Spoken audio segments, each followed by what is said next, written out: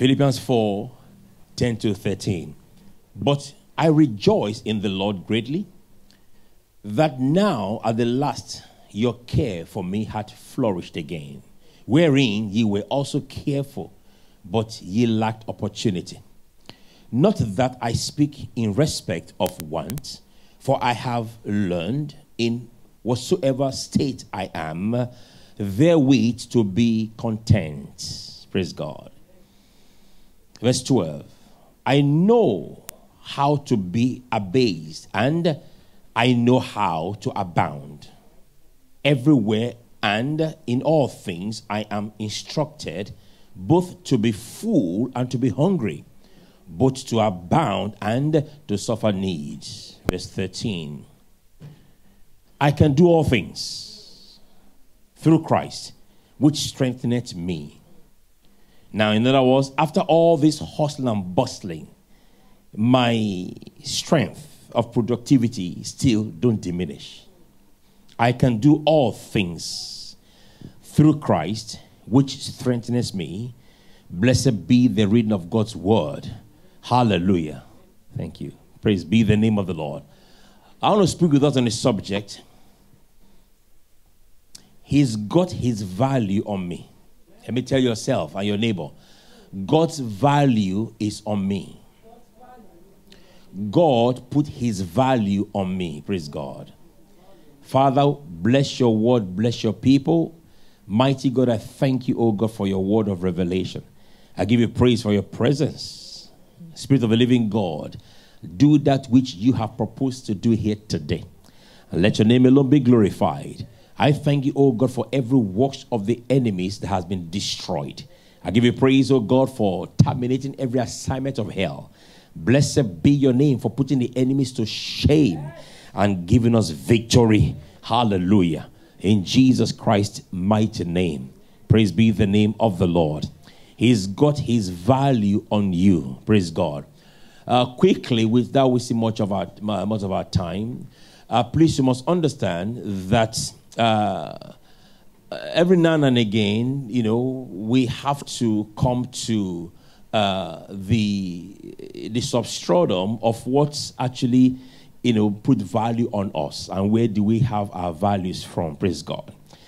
Quickly, the main purpose of the book of Philippians, you know, we are invited to draw closer to Christ Jesus, our Lord and our Savior, you know, and also to draw closer to one another. Are we together here? That no matter what we are facing, praise God, we are not alone. Are we together here? Irrespective of what we are dealing with, we are not alone. Now, furthermore, in the purpose of the book of Philippians, Paul wrote this epistle to express joy and encouragement, you know, to the believers in doing God's work. In other words, irrespective of the challenge, the ups and downs, the obstacles. You know, he's writing to the church that we are still, you know, we should not, you know, relent in our responsibility to the things of God, you know, irrespective of what we are up against. Praise God. Paul writes, you know, to those in Philippi, encouraging them, you know, encouraging the church, you know, church unity, you know, doctrinal purity, and also spiritual maturity. Please, you must understand that Paul the apostle, you know, he was in prison in Rome. And while in prison in Rome, he wrote a letter of encouragement. Child of God, here is a man who has been imprisoned by Nero. He's been in prison, you know, and then awaiting to be executed, praise God.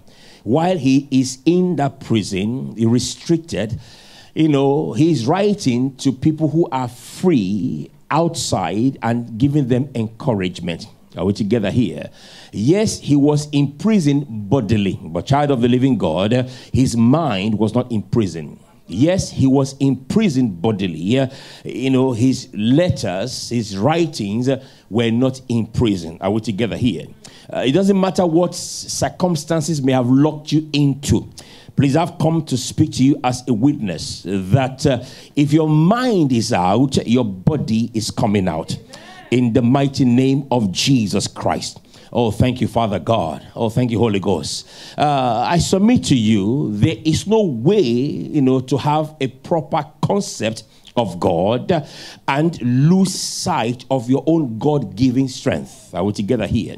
The question now becomes, how is our concept of God being expressed? How do we express this concept? Because the fact is, we all have our Indo-centric kind of concept of God. My concept of God is not your concept of God. And that's the reason why anytime we come together like this and we fellowship together, we unleash our individual revelation that now give us the fullness of God, which means if you don't come to church, you deprive me of the God that you know, or of the side of God that you know. If I don't come to church, I deprive you of the side of God that you expect to experience. Praise be the name of the Almighty God. And that's why the Bible says that do not deprive one another of the presence of the living God as we come together to worship. Thank you, Holy Spirit of God. Hallelujah. Now the question is, how is this concept expressed?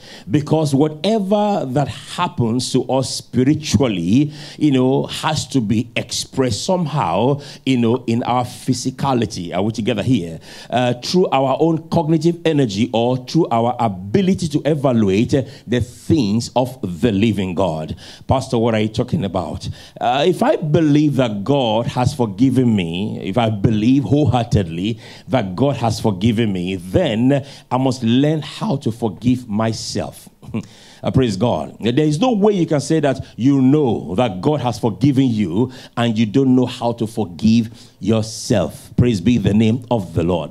There is no way I can utterly believe that God has forgiven me and I can't forgive myself. It doesn't make any sense. Because whatever is happening in the spiritual realm has to be appropriate cognitively by the person in question. In other words, because it has to get into my mind. Until it gets into my mind, then I cannot be able to appropriate it correctly. Glory to God. Paul prayed that the eyes of our understanding being enlightened, that we may know. Glory to God. What that tells me is that there are some things that God has done in our spirit that has to come to our mind. Praise be the name of the Lord. In order for you to be able to express it. Are we together here? Because it is only through, your cognitive ability that you can express what God is doing or what God have done in your spirit. Praise God. Now, this is why the things that operate in the spirit has to change our mind individually. Because if your mind is not changed, my brothers and my sisters, then your actions cannot change. If your mind don't change, your action cannot change. Praise God. Now, even though, to understand the will of God for your life, you have to be able to have a change of mind. Because it takes that transformation of the mind, praise God, from the world to be able to connect to the things of God. For you to understand the will of God in your life, that means God, you have to allow God, praise God, to be able to express, to allow God to work in your spirit as your spirit talks to your mind. Are we together here? You have to allow God, to be able to express that consciousness in your mind for you to be able to change your mind. Because until you change your mind, you can't change your life. Until you change the mind based on what God has put in your spirit, praise God, you cannot change your environment. One of the greatest challenge of a child of God, is when the child of God does not know what lies within him. When you don't know what lies within you, then you cannot be able to really, express, what is there. When I walk into an arena, if I walk into a room and I say, well, I have God. I am a child of the living God. Now, how is this expressed? How is this expressed? I mean, if I said, I am a child of God, and then how is this expressed in my attitude? How do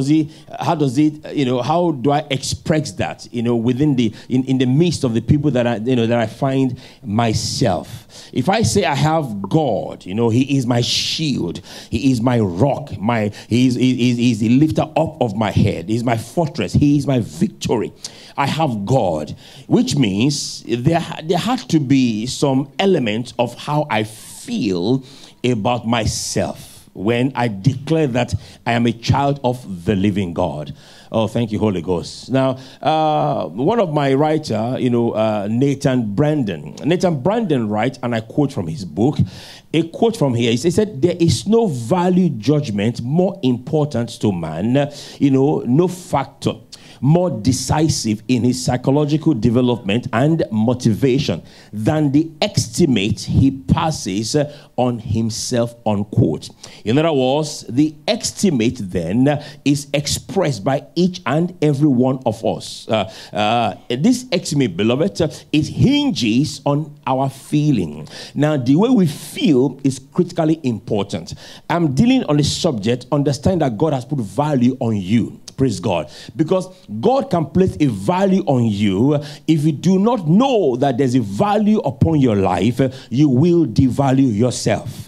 Oh, the devil is a liar. Oftentimes, we don't talk about how we feel on the inside. It's not something that we verbalize. Praise God. Now, there are times when we find ourselves in the midst of certain people, and then we find ourselves in the midst of them, and we don't say nothing. We just keep quiet. And they're all talking. We just nod and agree with everybody in a way. And there are also sometimes we find ourselves in some circle of people, and we feel insecure, because maybe there are some kind of elites, in a way. And again, sometimes also we find ourselves in the midst of some people, and then we are very expressive. We just speak our mind, you see, because we feel that I can talk here. Praise God. Please, you must understand that the estimate is expressed in how we feel about ourselves. I submit to you, how you feel about yourself influences every single aspect of your life. Praise be the name of the Almighty God. How you feel about yourself when around, personalities. How you feel about yourself when you are around people whom you deem very important. How you feel about yourself when you are around certain people whom you have given so much power to. You see, now you are asking yourself, how do I behave in the midst of these people? I mean, based on how I feel, how should I act when I'm here? And should I have an element of boldness, or how do I act within the midst of these people that I regard so important? Now, without being humanistic, brothers and sisters, all of this is down to how you see yourself. How you see yourself. I mean, if you find yourself right now in the midst of, presidents, past presidents, how will you act? How will you conduct? How will you act in that midst? And now if you find yourself in the midst of homeless people, how will you act? Would there be a difference to the way you act? Because you feel that I'm around homeless people. You see, there are some people, right? They feel more important when they are around people they feel they are better than. Why some people, when they come in the midst of people whom they regard to be very important, they cringe in. Praise God. But God is saying, my value is on you. Now, a feeling that is so hard to identify or to isolate is often evident in everything that we do. Praise God. Many times when God is looking for boldness, we tend to hide and retreat because we feel I am not good enough for God to use. I'm not, educated enough for God to use. I am not rich enough for God to put in that pedestal. Praise God. Sometimes when we should be feeling good, we are feeling sad. And we allow the external attitude of others to influence how we feel about ourselves. The emotions often result in if something is beneficial to us or whether something is threatened or threatened us. Glory to God. Please, you must understand, oftentimes it is the threats that we face that unleash God or the enormity of God's, involvement in what we go through. It is in the threats that you see God. Because as a child of God, every now and again, we are caught in between faith and fear. We are always caught in between faith and fear. But God is saying, I have walked with you long enough that I know you're going to stick by faith. Yes, fear is around the corner, but that is not what I've given you. What I've given you is faith. You hang on to faith long enough, fear has to fizzle out. Praise God. In the Act of the Apostle chapter 4, when the disciples wanted to declare the word of God, they were threatened by the Sanhedrin Council, the Sadducees, and the Pharisees. They were so threatened to the degree whereby, somehow they were scared, praise God. And they went into prayer. And they said to God, God, give us boldness, because we are being threatened by the external forces. Because they were trying to make them shout. They were trying to make them to shut up, not to talk about God. Are you listening to me? When Satan wants you, what Satan wants to do is to shut your mouth. Satan wants you to shut your mouth. Why? Because, and that's why he brings circumstances and situations into your life to make you minimize how you feel about yourself. Praise be the name of the Lord. Satan wants you to shut up.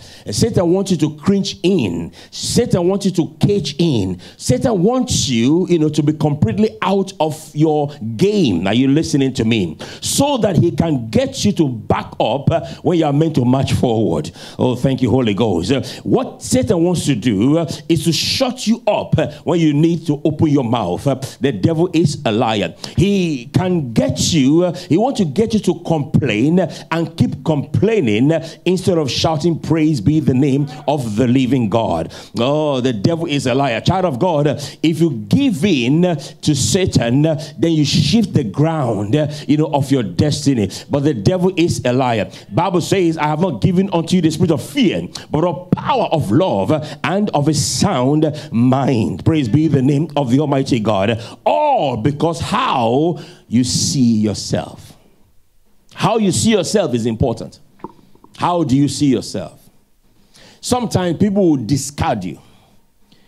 But whatever happens on the external must not find his way into your inside. Glory be to the name of the Lord. This is critically important because a man's view of himself is necessarily implicit in all the value response of his life. Praise God. How you see yourself is God, in God is critically important. You can leave a particular town, but you can't leave yourself. You can change your environment, go somewhere else. It will be you in a new environment. You can't change yourself. Because you must learn to relinquish those things that make, those feelings that make you feel less of whom God have made you. Thank you, Father God. You can change your environment, but it's not going to make any difference until the issue is fixed. Praise God.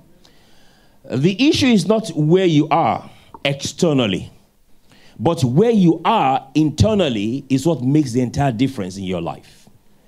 It's not where you are, but where you are internally is what makes the difference. Now, a quote from Napoleon. Napoleon said, to understand a man psychologically, one must understand the nature and degree of his self-esteem and the standard by which this man judges himself. Praise God. Now, Satan realizes the power of self-esteem. He understands that. Child of God, please, you must understand that you can't blame anybody about how you feel. You can't blame anybody. I've come to understand, oftentimes when I deal with people, it's not what you actually do or what you say. It's how they are on the inside. Glory to God. How they are on the inside is the issue. Praise God. So you can't actually blame anybody for how you feel about yourself. And that is why it is called self-esteem. Praise be the name of the Lord. In other words, the man you are with doesn't determine how you feel about yourself. The woman that you are with does not determine how you feel about yourself. The group of friends that you have doesn't determine how you feel about yourself. What Satan wants to do is to make you believe that someone out there has the power to determine how you feel about yourself. Oh, the devil is a liar.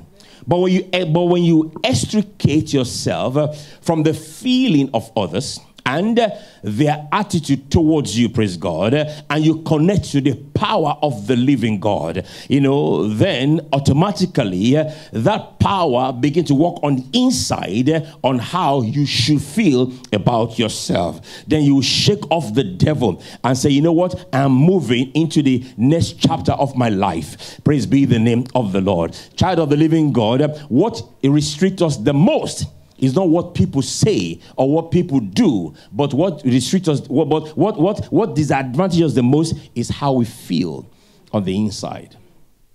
How we feel on the inside. This is critical now because there is a basic need. That is why Satan has created pride, suggestion, and intimidation. Praise God. Pride and intimidation, these are the tactics of the devil. Because he wants you to either feel too much about yourself or too little about who you are. Paul was teaching in the book of Corinthians that we should not think highly of ourselves than we ought to think. Glory to God. What God is teaching us here is don't think more highly than you should. And don't think too low of yourself than you ought to. But whatever you do, think what I think about you. Praise be the name of the Lord. God is saying, see you the way I see you. Oh my God. Thank you, Holy Ghost. Hallelujah. Don't see yourself the way you see yourself. Don't see yourself the way others see you. But see yourself the way I see you. Praise be the name of the Almighty God. This is why God beckoned on us to be transformed and not to conform to this world. Are we together here? Because the world wants us to conform to the dictate and in the particular certain way of the world system that controls us from being unique individual that God has made us to be. Praise be the name of the Lord. This is why you don't, spend your life comparing yourself with other people. Because you are uniquely made by the living God. God has made us uniquely as we should. Now, the basic need here now is where Satan convinced Eve. Satan said to Eve, hello, Eve. God doesn't want you to know certain things. Matter of fact, you are not as good as you think. There is something lacking, that God don't want you to know. Which is the knowledge of good and evil. Praise God. Please, you must understand that everything that Adam and Eve need to know, God was going to tell them anyway. And everything they need to know for the time and the season they were in, God had told them. And every other thing that they needed to know, God was going to show it to them anyway. Praise God. But you see, the fact is, everything that God have aligned for them to know has to be in precept. Glory to God. But Satan came with a deception to make them believe that there's something that they ought to know that they don't know, and made them and to make them seeking for what is not yet for them to know. Glory to God. And this is the reason why as parents we have to protect our children. Because you see, as parents, or as good parents rather, we know that I need to teach my children certain things. Praise God. And a child is growing up with an innocent mind. Now this is not innocent. I'm talking about innocence. Praise God. Now, this child is growing with a pure tranquility of mind, with innocence. Glory to God. Now, what you don't want to do is to teach that child certain things before the child come of age. Praise be the name of the Almighty God. Because you know that, yes, my child needs to know this, but it's not yet time. Praise God. So you have pace it. When he's 5, he will know, he or she will know this. When she's 10, then that when it's 12, 15, 18, you already pays up. Now, what you don't want to do is to expose your child to somebody out there teaching your child things that they don't need to know yet. Praise be the name of the Lord. This is why you guide your children from certain expose, because you have to, you have certain knowledge you want to impart into them in stages as they grow. Now, what you don't want to do is to expose them to some bunch of people and start feeding the child, messing the child's innocence mind, to the degree whereby the child now grows and becomes so convoluted. Because why? Knowledge is a blessing, but knowledge, if it's not properly appropriated, child of God, it brings destruction. Praise be the name of the Lord. You see, what Satan does is to abort the learning curve, so that he introduces something that will make you to diminish who you are. The devil is a liar. When God wants to bring you into something higher than yourself. Praise be the name of the Lord. Child of the living God, you are who you are in God. No one should make you feel less than whom God have made you to be. Praise be the name of the Lord. And this is where sometimes I've got a little bit of issue with the internet. Now, internet, praise God, has been a source of blessing in terms of research and all that kind of stuff. But internet has also become a source of self-delusion, praise God, by which some measure themselves. Are we together here? Some, have friends on the internet, and they equate that as I'm very important. I've got 1,000 friends on the internet. That is self-delusion. Some would claim to be what they are not on the internet, and you will see them and feel, God, look at the car he's driving, look at the house he's living, look at how luxurious this person is, enjoying life. But what you fail to understand is the car that he has posted on the internet is a borrowed car. The house, you are looking at so exquisite, it's not his either. Now the clothes he's putting on to make you believe that he has arrived, actually are not his.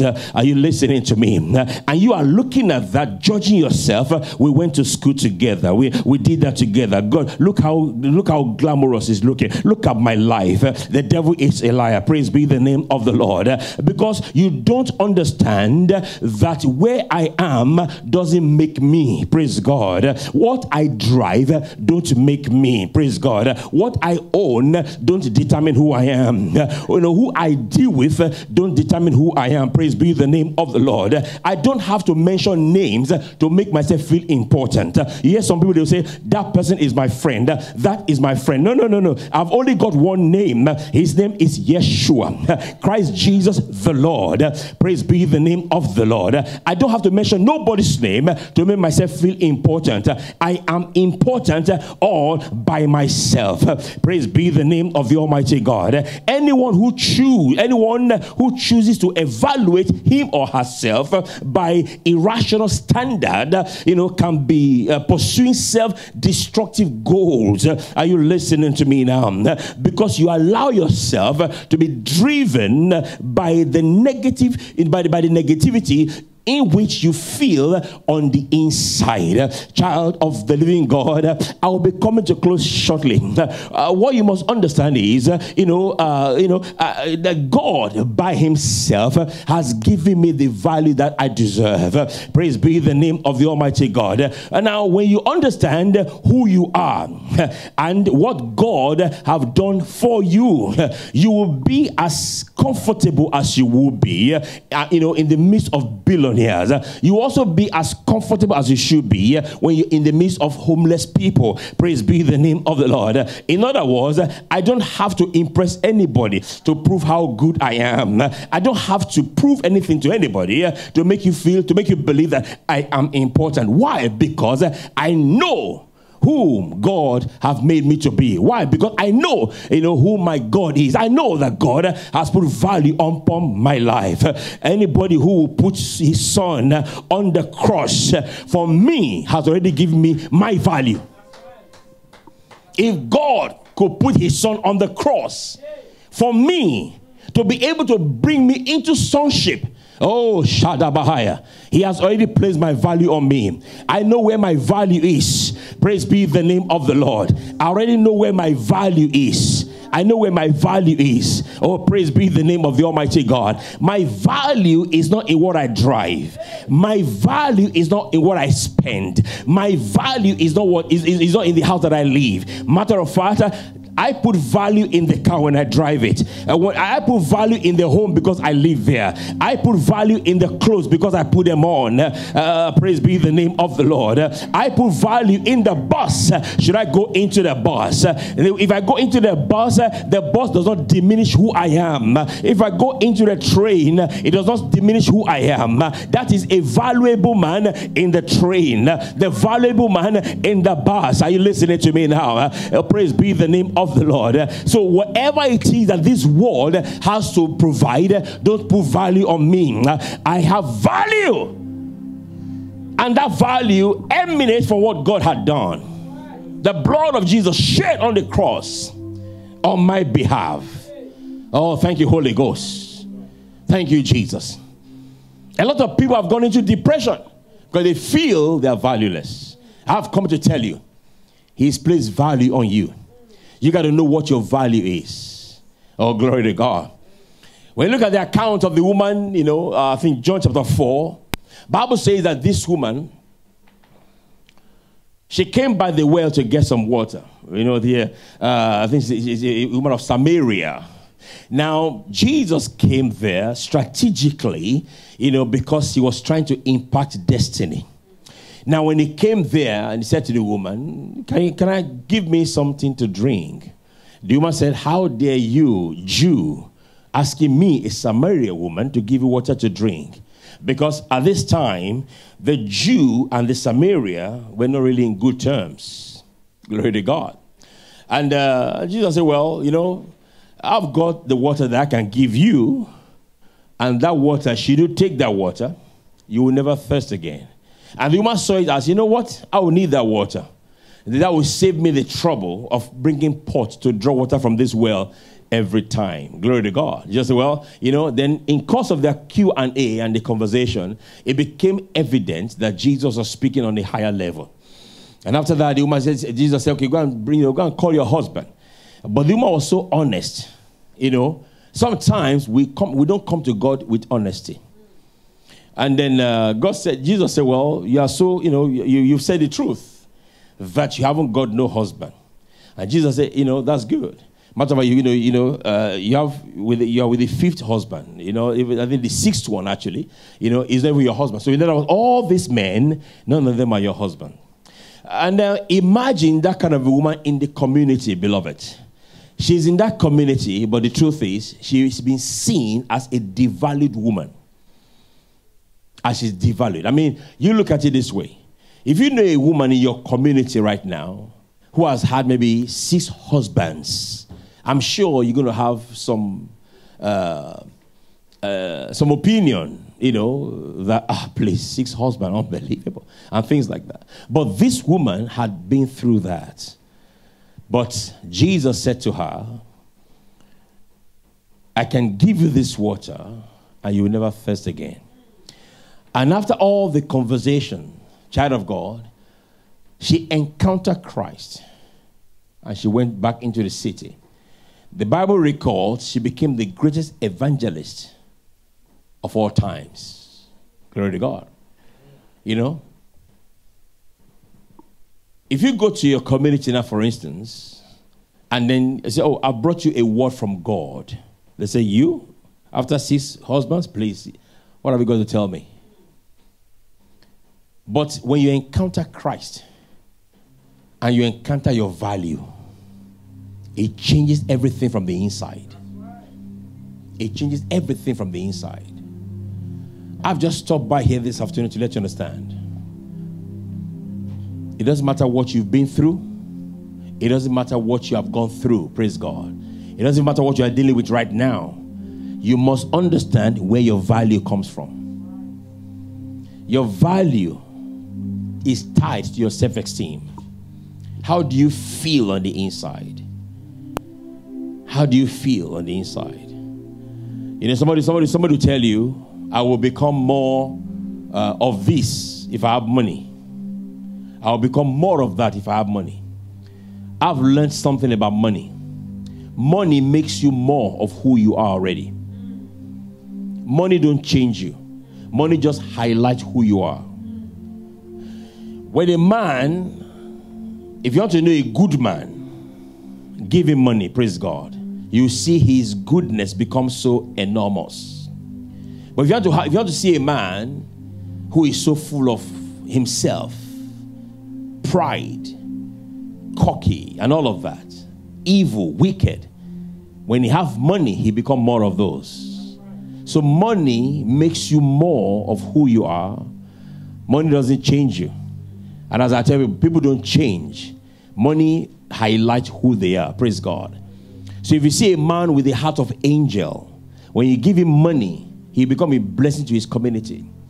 When you see an evil man, when you give him money, he becomes devious to his community. Praise God. So money makes you more of who you are. So child of God, money don't put value on you.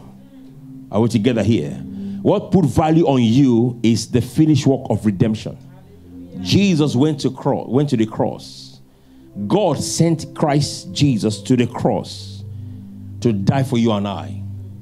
And that death on the cross now tells me the value that is upon my life. And that's the reason why there's nothing this world can give and there's nothing this world can take that can regulate the value of God upon your life. Praise be the name of the Lord. So there's already a value upon your life by the finished work of redemption. Are we together here? I pray that you will understand this. And it will change your feelings. It will change the way you think. It will change the way you see yourself and make you better for it in the mighty name of Jesus. Please, you must understand that the blood of Jesus speaks on your behalf. It advocates for you in the mighty name of Jesus. That blood speaks for you at every gate of life in Jesus Christ's mighty name. That blood of Jesus speaks and brings you victory in the mighty name of Jesus. And because of that blood, praise be the name of the Lord, you walk in power. You walk in victory. You are head, you are not tail. You are above and you are never beneath. Because of that blood, mighty God in heaven, you walk in your high places in the mighty name of Jesus. Because of that blood, you are far from shame. You are far from harassment in the mighty name of Jesus. The blood of Jesus speaks. Bible says that it speaks. Bible says in the book of Genesis that the blood of Abel speaks better things than the blood. The blood just speaks better things. Praise be the name of the Lord. It speaks better things than the blood of Abel. Better things. Thank you, Holy Ghost. The blood of Jesus. The blood of Jesus. So God's value is already on your life. Let no man talk you down, try to diminish you. No. Your value is not in the notes. Your value is based on the finished work of redemption. Praise be the name of the Almighty God.